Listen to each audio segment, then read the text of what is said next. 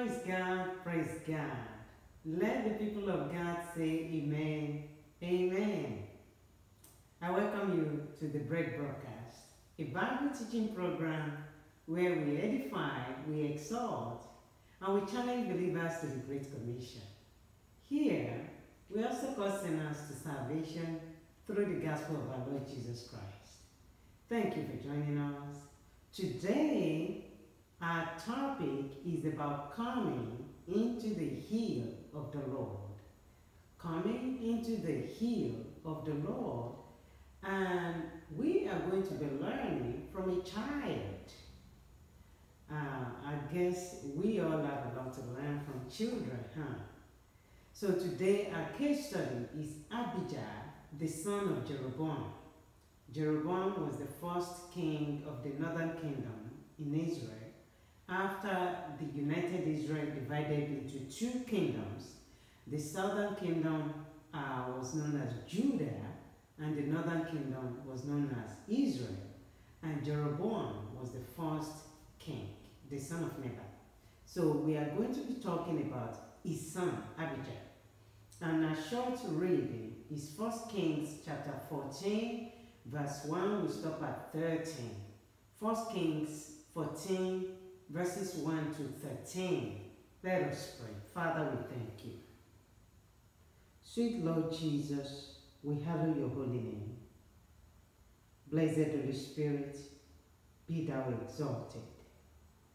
Father, through our Lord Jesus Christ and the Holy Spirit, we ask that you speak to us through this lesson. Let the light of your word open our eyes and enlighten our hearts, that our Christian walk may become better as a result of this lesson. Help us, Holy Spirit. In Jesus' name I will pray. Amen and amen. Our foundation text is the book of Psalms, chapter 24, from verse 3, I will stop at 4. Psalm 24, 3 to 4. Who may ascend into the hill of the Lord, or who may stand in his holy place? He who has clean hands and a pure heart, who has not lifted up his soul to an idol, nor sworn deceitfully. What does it mean to come into the hill of the Lord? What it means to come into the hill of the Lord is to be able to have the confidence to approach God, to stand before God. There's nothing between you and God. There's no hindrance between you and God in fellowship as his child. You have the boldness, the confidence to appear before God. And it is also to be recognized by God. When you say, Father in heaven, God says, that's my baby speaking. You see, that is what it means to come into the hill of the Lord. Not when you are praying because you are a hypocrite or you are an unbeliever and something happens and you start praying these emergency prayers. And God says, who is that? You see, to come into the hill of the Lord is to be recognized in heaven by God. What can we do to be recognized by God? Number one, according to our foundation text from Psalm 24, verse 4a, we must have clean hands and a pure heart. Our heart speaks of our motive, while our hands speak of our deeds. The heart motive controls the hands' movements. It does not matter the size and shine of what we do for God. If it does not come from a pure heart, it has no significance before God. The Israelites built a magnificent temple of worship to God. When Solomon was the king, between 970 to 931 BC. But God told Solomon that he would destroy that temple if the people failed to obey him. Some 400 years later, guess what? That temple was destroyed. God allowed Judah to be overrun by enemies, and they destroyed that temple. You see. In 586 BC, according to Jewish Virtual Library, Abijah was the only one who reached God's pass mark in the family of Jeroboam. Thus, he was exempted from the curse placed on his father's family. Our heart is a representative before God. Let's go to Psalm 58 verse 2. Psalm 58 verse 2. This is God speaking. Yea, in heart ye work wickedness. Ye weigh the violence of your hands in the earth. You see, you can see the heart and the hands together interwoven in that Bible verse. In plain English, that one is saying, you do the work of wickedness in your heart, and you practice the evil that your heart has imagined with your hands. The violent works that you have planned in your heart, you do it with your hands. That's what that Bible verse is saying. Let's go to Psalm 50 verse 16. Psalm 50 verse 16. But unto the wicked God said, what hast thou to do to declare my statutes, or that thou shouldest take my covenant in thy mouth? In American English, God is saying, listen, what right have you to take my name in your mouth? What right have you to take my promises that I've made to my children in your mouth? Because your heart is not right, and your hands, they work iniquity. You see, purity, the Bible says in the book of Hebrews, without holiness, no one shall see the Lord. Forget it. That you built a church for God, that you bought a car or van for the church, or you gave the largest tithe, that has nothing to do with God. God doesn't live in houses, God does not drive cars, and God definitely does not spend money. So if your heart is not pure, if your hands are not pure, it doesn't matter what you give to God.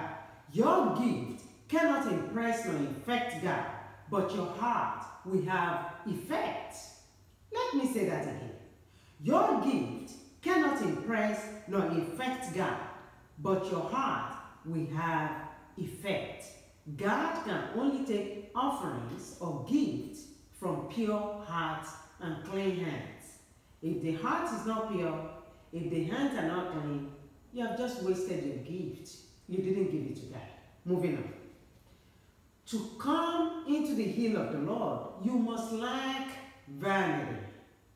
According to Psalm 24 verse 4b, our foundation text, we must not lift up our soul to an idol if we want to stand boldly before God. If you don't want any hindrance between you and God, you must not lift up your heart to an idol. An idol is anything that you love more than God, is anything that you care for more than God, is anything that you fear more than God. That is your idol. This means not to be controlled by self-ambition other than the word of God and the will of God. The son of Jeroboam was not ambitious for anything. Of course, he's a child, you see. So his life was not controlled by any idol. The Lord Jesus said, please listen up, unless we change and become like little children, we will never, and this is Jesus speaking, never enter the kingdom of heaven. This means Christ and his will must be the center, the pivot of our lives. Christ must be our highest priority. All our plans must pass through God's inspections lens, or we must be ready for our plans to change according to His will. Now, some things are no-brainer. If you're a child of God, you just know that you need God to give you specific direction before you take action. For example, who to marry? If you are to buy a house, that house or not buy that house. If you are to go to this college or not go to this college. If you are to buy this car or not to buy this car. You see. If you are to take this job or not take this job. Or if you are to leave this job or not. Those things are no-brainer. If you are a genuine child of God, God has to speak before you take action. But some other things you don't need to pray about. For example, God, should I wear yellow or blue today? Hello? We have the mind of Christ. God, should I take north to downtown or south to downtown? You don't need to pray about that or seek the face of God to tell you.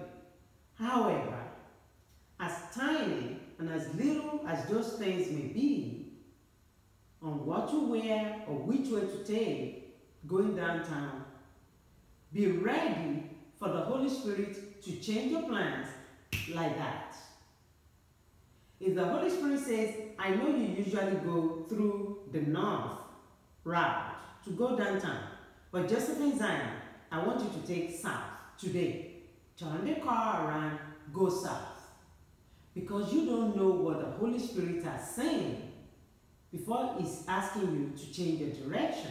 So that's why I said, all our plans must go through God, or we must be ready to change plans. Some you don't need to pray about, but be ready to change that plan. A good example is that of Apostle Paul. He was in Bithynia, and they were planning to go back to Asia Minor to go visit the churches there. He's doing mission work, you see. But God said no.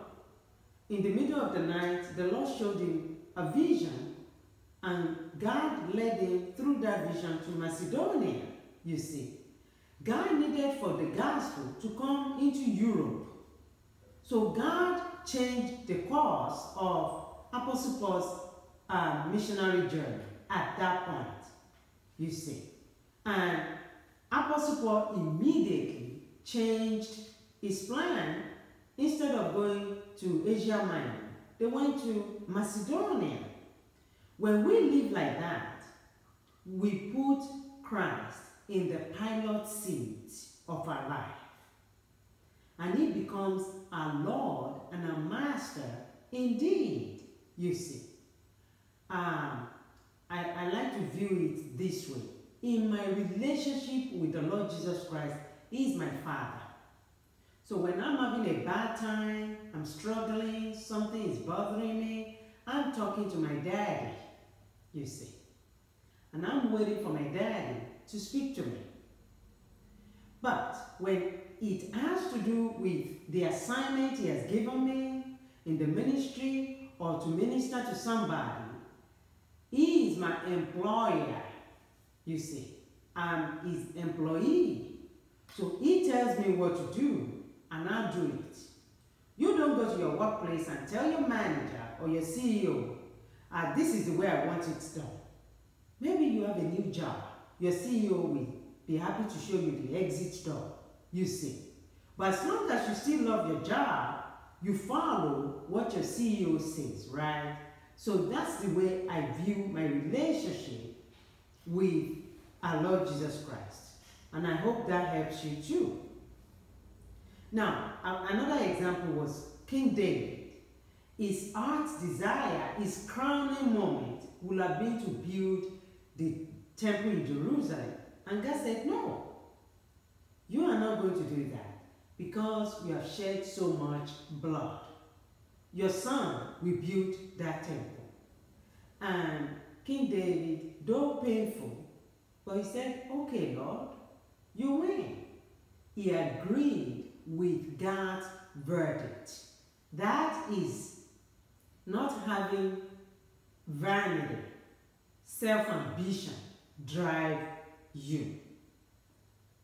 Let's go to Proverbs 20, verse 24, and I'm going to be reading from God's Word translation. The Lord is the one who directs a person's steps. How then can anyone understand his own way? In plain English, that Bible verse is saying, you didn't make you. You didn't create yourself. So how in the world would you know what's best for your life? Huh? How would you? I didn't know what I was supposed to do, but I knew that I would love a little bit of this part of the job. I love teaching, but not every part of teaching in high school.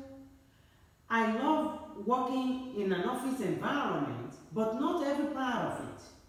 And now at a point I was so confused, and I was like, how do you take a part of this and a part of that to join it together? What kind of an assignment, what kind of a job can give me that? I couldn't find any until the Lord called me to come and preach and start Bible teaching. You see, a part of this that I love and a part of that I love, I find everything complete in this assignment. The same thing for you. God has a plan for you if you're a genuine child of God. He has a plan for you.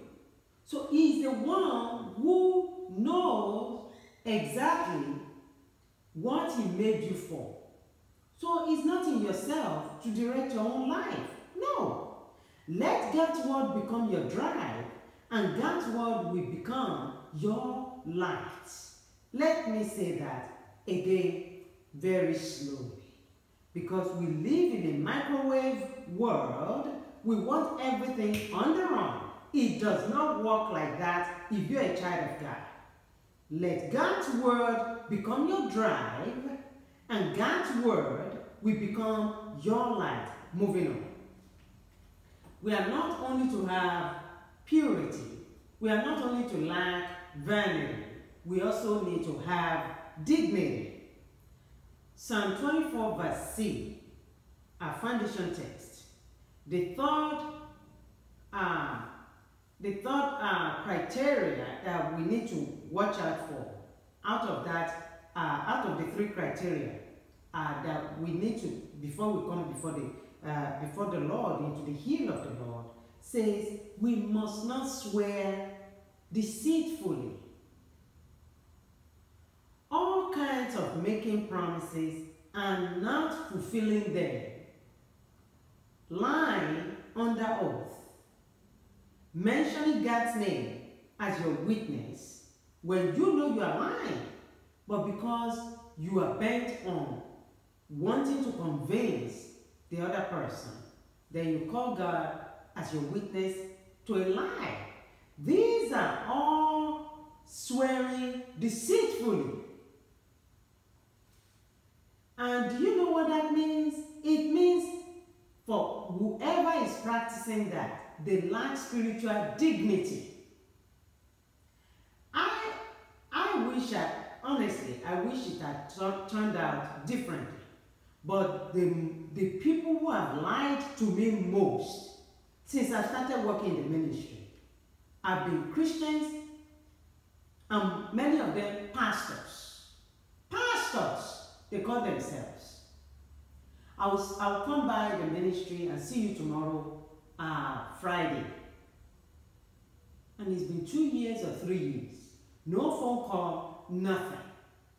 To say, oh, I'm sorry, or maybe I had a little change of program. That's what, nothing. I can start giving you examples. And these people call themselves pastors, you see. So if you are in that category, according to the word of God, you don't have spiritual dignity. And it is abhorrent before God. because a lying tongue is the byproduct of a deceitful heart. Any kind of deception can never find favor in the sight of God, and so is everyone who practices it. Jeroboam, through deceit, lied to the children of Israel, and so he led them into idol worship. Please go read that story in 1 Kings chapter 12. Please, I want you to go read it. And for that reason, God never forgave Jeroboam for leading the northern kingdom into idol worship. However, Abijah, Jeroboam's son, being a child, was yet to learn how to speak deceitfully. How about you? Have you been teaching your children how to lie? Huh?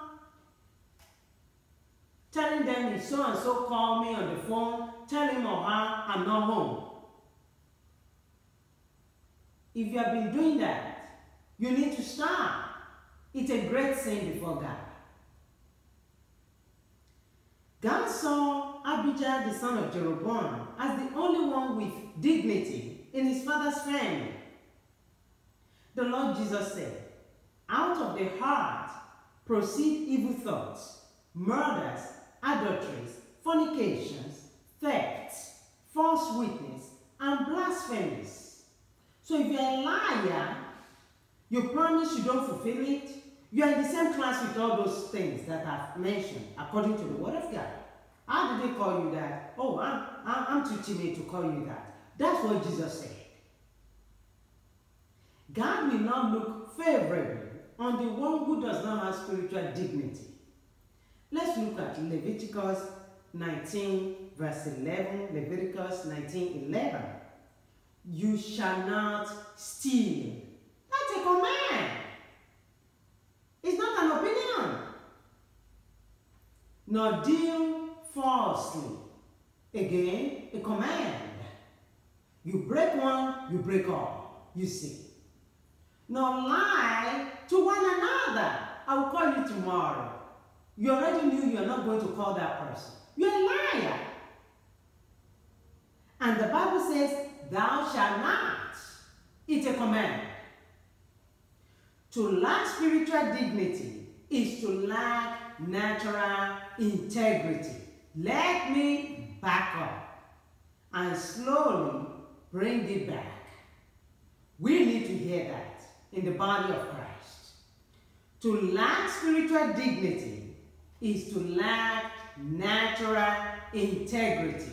There is no way you can have natural integrity if you don't have spiritual dignity. No, because spiritual dignity controls your natural integrity. So what have we done so far?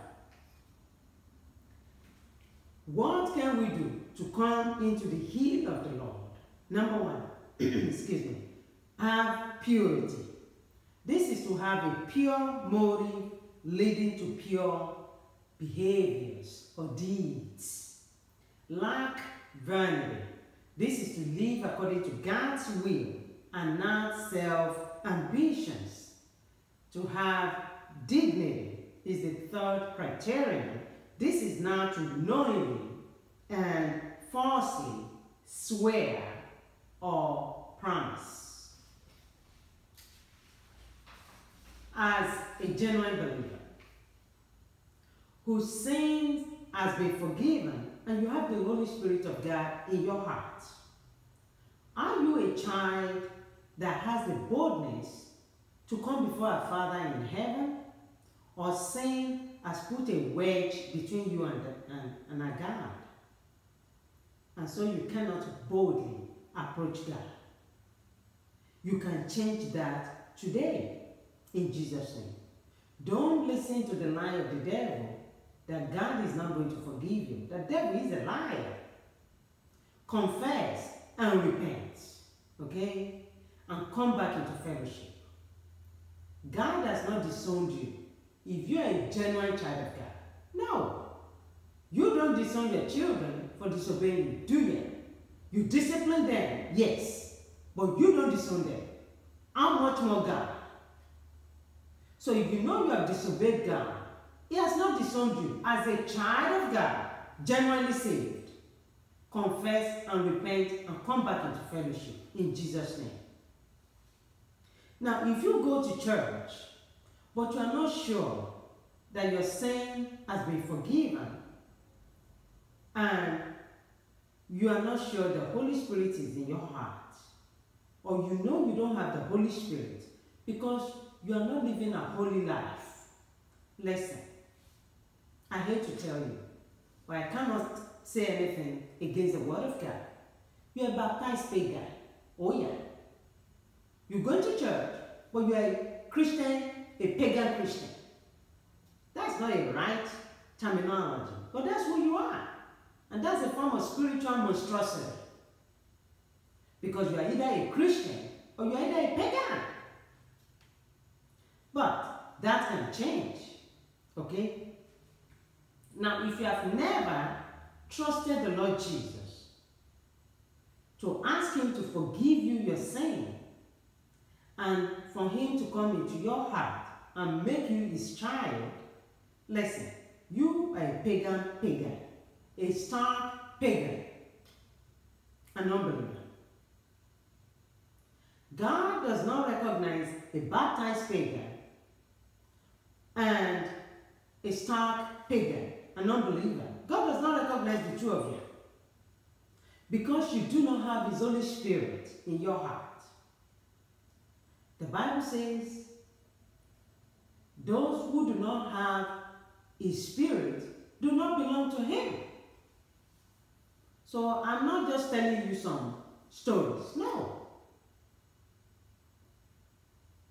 If you don't have the Holy Spirit in your heart, you are not one of God's children. However, this is the best part. You ready? That can change right here, right now. Oh yeah! God can adopt you as He did me. And as He adopted many of my brothers and sisters in the Lord Jesus Christ. After being adopted by God, then you can talk about coming into His presence with boldness.